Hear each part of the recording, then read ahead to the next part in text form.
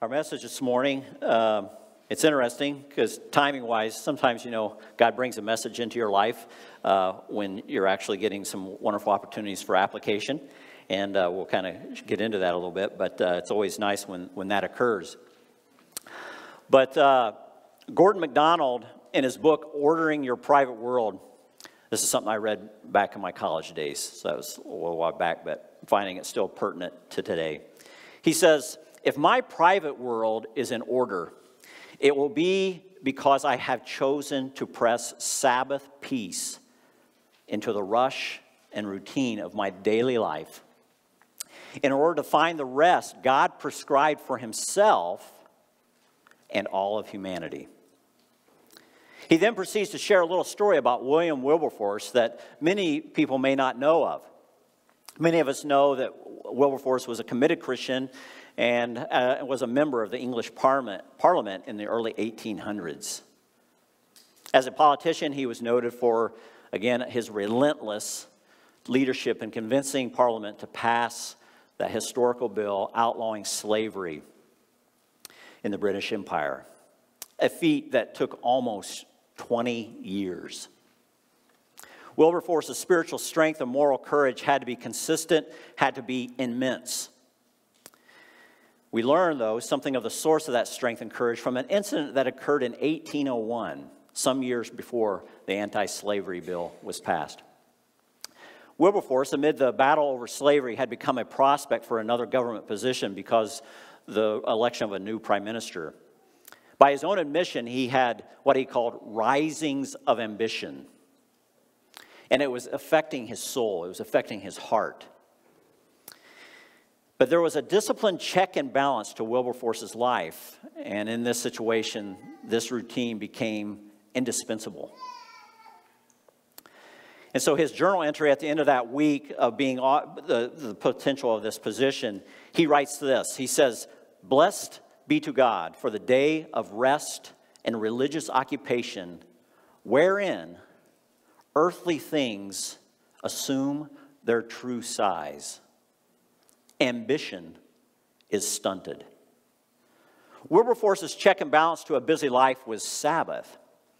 He had come to understand genuine rest. He had discovered that the person who established a block of time for Sabbath rest on a regular basis is most likely to keep all of life in proper perspective.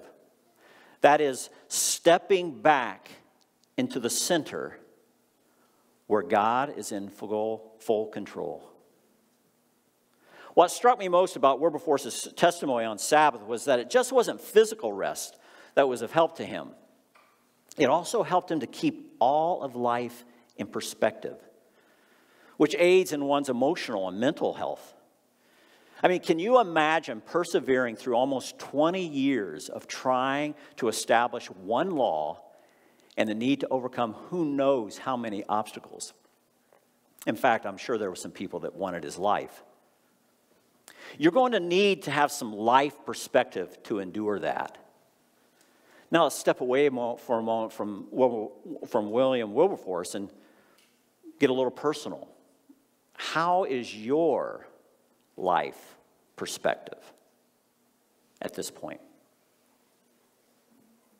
Are there any routines that you have placed to help you step back into the center where God is in full control? Over the past few weeks, we've been looking at the topic of Sabbath or rest. And to be honest, this has been an issue in my own personal life for some time now. Actually, probably since about the time of arriving, almost 3 years ago. In fact, next week is my anniversary, 3-year anniversary being here. What a blessing. So, and I really mean this. Thank you for making it a blessing. You guys are great. And so, as I'm working through this in my own life, actually it was COVID that God really began to kind of get my attention when I got COVID, and had some time to rest. At times wondering, okay, am I going to survive? But resting. But it's in the midst of this time of wrestling with Sabbath, and we all can wrestle with this. We all know what life is like here in America. It's busy and sometimes crazy. But I have appreciated so much how Seth continues to take us back to Genesis, reminding us that God took Sabbath. He took a Sabbath. He took rest. And that we should too, and to our benefit. Seth also has emphasized that God is not trying to take something from us, but is actually giving us something that we need. It's how he's created us. He's created us for specific things in our life where we step back and we rest. We take Sabbath. What God has shown us is that there's a few routines, or what some people call spiritual disciplines, that can help us to regularly step back into that center where God is in full control and be reminded of that. So today we're going to look at Mark chapter 1, verses 29 through 39. We're right at the beginning of Mark's gospel, where we find already that Jesus is busy. But as we will look at his life just in this passage, briefly, we'll notice that like Father, like Son. And prior to the passage we're going to look at in 29, we find him on the Sabbath in Capernaum. He's entered a synagogue. He's teaching. And while he's teaching, and again, a synagogue is very much like what we have here today. It's a gathering place. No sacrifices were offered at the synagogue. That was always still at the temple. So it was a local place where they could sit and come together as believers and hear teaching. There was only one person who oversaw the synagogue, the ruler of the synagogue, but he did not teach anything from Scripture. That was somebody else. So it's evident for Jesus to come in and start teaching. It's evident he's already established some form of reputation as a result of being asked to teach. So he finds himself teaching, and then in the midst of that, he's confronted with a person of whom has an unclean spirit. And he then seeks to remove the spirit from this person, and people are in shock in light of, who is this, that he has this type of authority? And so that's where we're at. But again, the emphasis is on the Sabbath. And that's where he's at. He's teaching, he's ministering. But starting at verse 29, it says, and immediately, and you'll notice if you ever read Mark, he likes that word immediately. He uses it a number of times. But he says, and immediately he left the synagogue and entered the house of Simon and Andrew with James and John. Now Simon's mother-in-law lay ill with a fever, and immediately they told him about her. And he came and took her by the hand and lifted her up, and the fever left her, and she began to serve them. I think what's really cool about that, as we look at the prior story that led to this story, is that Jesus simply meets people, just normal, common people, where they're at. He's not some kind of healer, traveling healer with some kind of technique, but he was just simply coming alongside people where they're at, demonstrating authority and bringing healing and restoration where it deemed necessary. And so that's where we're at. Right now, we're in with Simon's mother-in-law. She's being healed. She's healed, and then she begins to serve them. But in verse 32, it says, that evening at sundown. And it's interesting, they're making mention of sundown. The reason is that Sabbath then took place Friday night at sundown and would then end Saturday night at sundown. And so that was Sabbath. So, and so it says, and that evening at sundown, they brought to him all who were sick or oppressed by demons. And the whole city was gathered together at the door. And he healed many who were sick with various diseases and cast out many demons. And he would not permit the demons to speak because they knew him. And so again, with regards to a Sabbath, the Jews were forbidden to travel. They were forbidden to work on the Sabbath. So now at sundown, all of a sudden, word is spread about who Jesus is, what he's done at the synagogue, and now the whole neighborhood shows up at Simon Peter's mother-in-law's. And so now we have this situation where people are coming, and now he's beginning this healing process. And isn't it fascinating that in the synagogue they're asking, who is this? But who is it that knows who he is? It's the demons. They know who he is, and he's telling them to be quiet and not to say anything. But here's the verse that we'll be spending most of our time on after we finish reading this. But it says, 35, and rising very early in the morning, while it was still dark, he departed and went out to a desolate place, and there he prayed. That word desolate place is the same word that was used for the wilderness that John preached. and where Jesus was tested. Mark records Jesus praying only 3 times in the gospel, and all occur while it is dark and in a solitary place. Here, and then following the feeding of the 5,000 in chapter 6, and then at Gethsemane in chapter 14. So again, amid a whirlwind of activity, Jesus seeks to take time away by demonstrating total dependence on his Father. And we see this throughout not only this gospel, but others as well. We see that this work is not only just an outward work, but there's an inward work as well. And so he's quite an example here in light of who he is, what he's doing, and what he's representing. Then finishing up, it says, and Simon and those who were with him searched for him. And they found him and said, everyone is looking for you.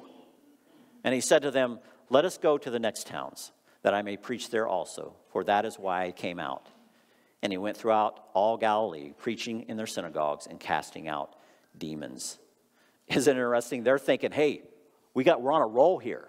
Let's just keep this going. Let's keep this going. We got other people that you could see. Let's see them. And he's like, no, we got to go to the next place.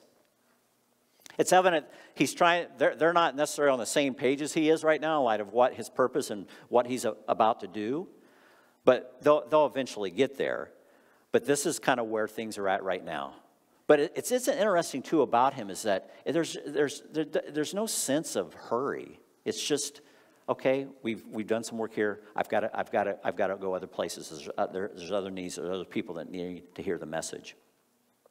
And reading that caused me to kind of pause and ask myself a question. Has anything recently happened in my life where I came to realize that what I thought would be a priority for Jesus wasn't? And did it force me to kind of reorient where my priorities need to lie? It's a good question to often think, because sometimes we think we've got God figured out when in reality, maybe we don't. And we need to step back into the center and where God is in full control and seek to get his perspective. So we see after walking through Mark chapter 1, verses 29 through 39, it's obviously evident that Jesus is already a very busy man and is heavily engaged in life and ministry opportunities. But considering our topic of Sabbath and rest, I want to spend the rest of the time just on verse 35 and look at what Jesus did in the midst of his busy life. You know, it's interesting that in Mark's gospel we get introduced real quickly to some routines or spiritual discipline that Jesus already has in his life. And I think it's a great example for us as well in regards to, again, that stepping back into the center and being reminded that God is in full control. Dallas Willard, in his book, The Spirit of the Disciplines, he makes this claim. He says, my central claim is that we can become like Christ by doing one thing, by following him in the overall style of life he chose for himself. If we have faith in Christ, we must believe that he knew how to live. We can, through faith and grace, become like Christ by practicing the types of activities he engaged in. By arranging our whole lives around the activities he himself practiced in order to remain constantly at home in the fellowship of the Father. I love that quote. I've just been kind of reminiscing on that all week. So for a moment, let's just simply follow Jesus, just looking at Mark chapter 1, verse 35. And rising very early in the morning, while it was still dark, he departed and went out to a desolate place, and there he prayed. And so I think one of the first routines we see in Jesus' life is that the routine of solitude. Our worlds are filled with noisy and busy schedules. Anyone disagree? Maybe there's a retired person out there who's going, no, it's fine, you know. So I doubt it. And you know, that's the thing too. You think now with with our phones and just the capability for music and podcasts and all this stuff. There's just so many things that are there just coming at us. I mean, even when we make a phone call, if we're put on hold, we're listening to music, right? I mean, last night I was at a wedding, and they had actually kind of a trailer of bathrooms, and I'm going to the bathroom, and there's music in there. And I'm like, well, I guess okay. So, but again, this reminder that it's just everywhere. Advertisements. I mean, it just keeps coming at us. We have become so accustomed to noise that we grow restless without it. Do you think, now be honest here, do you think you could handle even an hour without saying anything or hearing a word from someone? Think about that. There's probably a few hunters out there probably could. Solitude is that it's that idea of just purposely abstaining from any interaction, any contact with people, denying ourselves of that and any type of conscious interaction with anyone for a time, just to stop, to step into that center and be reminded that God is in control. Again, Gordon MacDonald, he shares a story about visiting a missionary center in Latin America where a sound studio for a radio station was being built. He observed the careful measures being taken to soundproof the rooms so that no noise from the city streets could mar the broadcasts and recordings that would come from that place. In relation to what he saw, he adds these observations. He says this, he says, few of us can fully appreciate the terrible conspiracy of noise there is about us. Noise that denies the silence and solitude we need for this cultivation of what he calls the inner garden, that cultivation of our heart, our soul, our mind. He says, it would not be hard to believe that the arch enemy of God has conspired to surround us at every conceivable point in our lives with the interfering noises of civilization that, when left unmuffled, usually drown out the voice of God. He who walks with God will tell you plainly, God does not ordinarily shout to make himself heard. As Elijah discovered, God tends to whisper in the garden. I can remember, when Laura and I were first married, we were on staff with Campus Crusade for Christ, now Crew. And Laura she liked to sleep in. And I've never really been one to sleep in. So she could have her quiet times kind of at her leisure. Well, then Anna showed up. And then 361 days later, Emily showed up. What is solitude now for a young mom? And some of you young moms are out there going, yeah. And those who have been there and done it are going, yeah, I remember those days. She reached a point and she realized that if she was going to have solitude in her life, if she was going to build this into it, she had to get up early. She had to get up before the babies got up. And that's something that she began to instill. And now we don't have any babies in our house, but she still has that. She has that solitude. Now, she has introduced a hot tub to that solitude, and I think she's really enjoying that. But at the same time, it's one of those things where she recognized that it's just not going to happen. I've got to somehow figure out how to put this in for not only for her own spiritual health, but she knew for her emotional and mental health as well. Even to this day, she knows when it's time, I've got to get some time alone. And providing that. And sometimes, we realize that things are kind of crazy, but sometimes it's just a matter of just being a little creative. It could just be simply driving in your car. Lots of times the radio's on or we've got our phone doing something. Sometimes it's just no noise and just being at peace.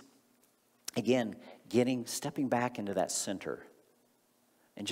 Oftentimes it does. I mean, Viktor Frankl, I came across a story this week where he was in a concentration camp. not a place where to find solitude. But he said there was one little spot where something had been built for some reason. And now, there was dead bodies that were laying beside it, because he said there was about 12 a day that were dying. But he said you could just kind of sneak in there. And he said, I could get 5 minutes of just solitude. But the nice thing is where it was at, he says, I could look beyond the fence and I could see just beautiful countryside. But in the midst of that chaos that he was in the midst of the smell of death and everything else, it was his stepping back into the center, in spite of what he was going through, to remind himself that God is still in control. I myself, I enjoy taking walks. I sit very long and I fall asleep. So taking a walk is what's helpful for me, and that's one of the things that I like to try and do. But think about your routine. Think about your schedule and ask yourself, where could I place some solitude in my life? Because, again, we need some routines. We need some disciplines that will help us to regularly step back into the center and remind us that God is in control. So we have the routine of solitude. He went off to a desolate place. But then it says he prayed. As mentioned earlier, Mark records Jesus praying just 3 times in Mark. But if you look at the Gospels overall, there's 17 more times where it's referenced, where he breaks away for solitude. He breaks away for prayer. It becomes quite evident that solitude and prayer were a normal routine or discipline in the life of Christ. Whether it be praying just before his disciples, whether it be praying after the death of John the Baptist, or praying as we find here in ministry. But think about that. Think about that. Jesus, fully God, fully man. Again, fully God, fully man. He has built these types of disciplines in his own life. He has. Jesus. He's built them in. So again, we're being reminded that as God established a Sabbath for himself, there's reasons why we need Sabbath in our own life. And so it begs the question, how about us? How about us? A number of years ago, I was reading a book called The God You Can Know by Dan DeHaan. It's an older book. I'm not even sure if it's still in print. But I came across this quote by George MacDonald, not Gordon, George MacDonald. And it stuck with me to this day with regards to prayer. Because oftentimes when we think prayer, we think, I need to have something. I have to go to God with something. There's something I need. I need this, I need this, I need this, I need this. But I appreciated his perspective. He says, but if God is so good as you represent him, and if he knows all that we need, and better far than we do ourselves, why should it be necessary to ask him for anything? I answer, what if he knows prayer to be the thing we need first and most? What if the main object in God's idea of prayer to be the supplying of our endless need, the need of himself? I've never forgotten that. He says, hunger may drive the runaway child home, and he may or may not be fed at once, but he needs his mother more than his dinner. Communion with God is the one need of the soul beyond all other needs. Prayer is the beginning of that communion, and some need is the motive of that prayer. So begins a communion, a talking with God, a coming to one with him, which is the sole end of prayer, yea, of existence itself in its infinite phases. We must ask that we may receive, but that we should receive what we ask in respect of our lower needs is not God's end in making us pray. For he could give us everything without that. To bring his child to his knee, God withholds that man may ask. What if the main object in God's idea of prayer be the supplying of our endless need, the need of himself? Isn't that fascinating? That he wants communion with us, that he wants a relationship with us, that he And so that's where we begin to learn that practicing the presence of God and just being aware that I can communicate with my Father at any moment, any time. And it's just a means of just coming to him. Again, going back to a busy mother, how do you do that? And maybe you're familiar with this story, but Susanna Wesley, she's the mother of John and Charles Wesley. She delivered 19 children. 10 of them survived. But she was very dependent on prayer. She was known for sitting in her chair for 2 hours a day with her kitchen apron pulled over her head while the 10 children read, studied, and played around her. The children knew that if the apron was up, you don't bother mommy. I don't know, you could try it, ladies, and see how it goes, but we'll see how it works. But it's evident she had built this discipline in her life. She knew, I'm sure, with that many children, I'm sure she knew, I need something outside myself. And she was trusting God with that. You know, we all, you know, that's the question, you know, people ask, how's your prayer life? That's the way to humble any Christian. But if we could just get back to that idea that it's not about doing something, it's about a relationship. We're in a relationship with the God of the universe who says, come to me and be with me. Sit at my feet and let's talk. Come back to the center and be reminded that I'm in control. So again, a few routines and spiritual disciplines that can help us step back in the middle. And then finally, one that doesn't necessarily stand out in the text, but I think it reflects. It's this routine of slowing down. That is a difficult one for us as Americans. We can see in chapter 1 from the get-go that Jesus' ministry, that he often has much to do. But we see with his routine of solitude and prayer that it's never severed the connection between him and his Father, and his ability to demonstrate and show love when it was called for. Yes, Jesus was a busy man, but he was never hurried. John Ortberg, in his book, The Life You've Always Wanted, shares a story about his own life when he learned the lesson about living an unhurried life. He had recently moved to a new location and had entered a new ministry position. He called a wise friend to ask for some spiritual direction. He described the pace at which things were moving in his current setting. He told him about the rhythms of his family life and about the present condition of his heart as best he could discern. What did he need to do, he asked, to be spiritually healthy? What do I need to do to be spiritually healthy? So after John asked that question, there was a long pause. And then the answer. You must ruthlessly eliminate hurry from your life. Another long pause. Okay, I've written that down, John said. I told him that a little impatiently. That's a good one. Now, what else is there? John goes on, he says, I had many things to do. And this was a long-distance conversation, so I was anxious to cram in as many units of spiritual wisdom into the least amount of time possible. Another long pause. There is nothing else. He is the wisest spiritual mentor I have ever known. And from an immense quiver of spiritual sagacity, he drew only one arrow. There is nothing else. You must ruthlessly eliminate hurry from your life. And it's at this point in the book where John pivots. He pivots from his own story and he pivots to his reader. And he says this. Imagine for a moment that someone gave you this prescription with the warning that your life depends on it.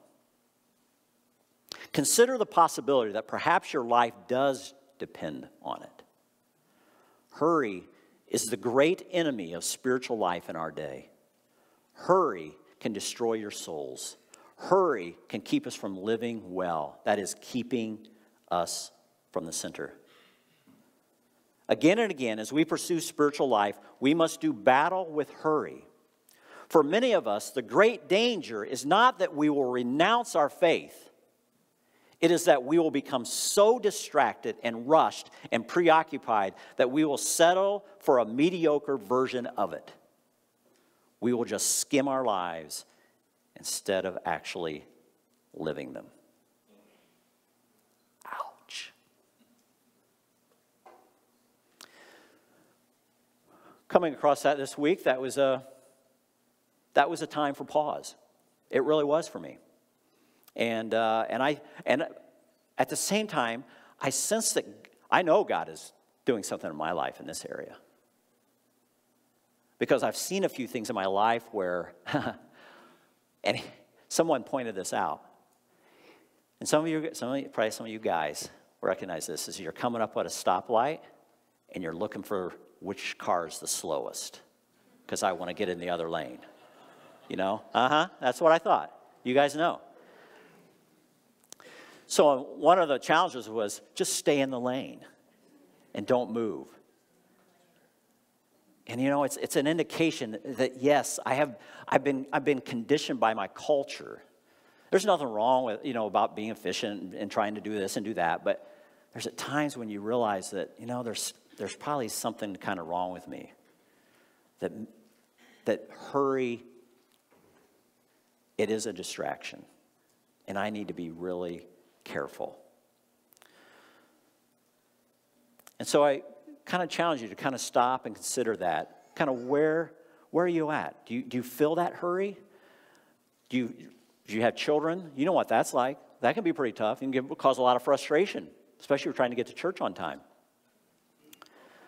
But yeah, give that some thought. Where is hurry? Ask the Holy Spirit to begin to open your eyes to where there might be hurry in your life that could be a distraction and could be squelching your spiritual life and your growth and your time with the Lord. Is your time with the Lord a hurry? I got to get through 4 chapters and then I move on. But is there any time to think and reflect upon what God is doing? Again, a few routines, spiritual disciplines that can help us regularly step back into the center where God is in full control. Again, this week, I was challenged with this about every day. Just trying to work on this message, and sometimes working a message in the midst of everything else I'm doing, sometimes it could be really challenging. And so, like I said, I like to walk. I like to take prayer walks. And I've been coming in this week, and there's this, Matt, you need to get into the office and you need to start working on your message. You need to be spending more time on it. And yet there was another side of me that was saying, no, you need some time to step back into the center.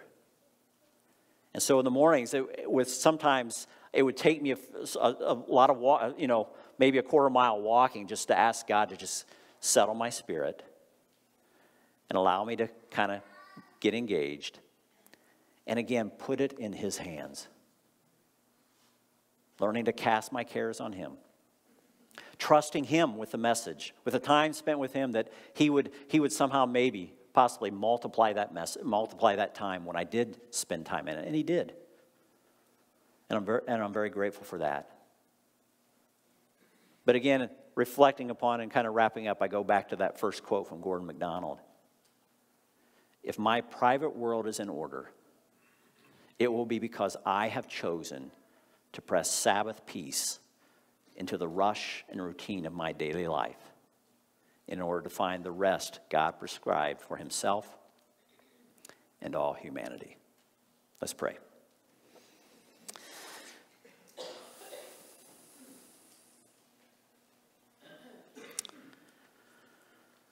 Lord, thank you. Thank you for the example that you set right from the get-go in Genesis. Thank you, Lord Jesus, that you've demonstrated what a busy life can be. And yet, even more so, you demonstrated what still needs to be a priority.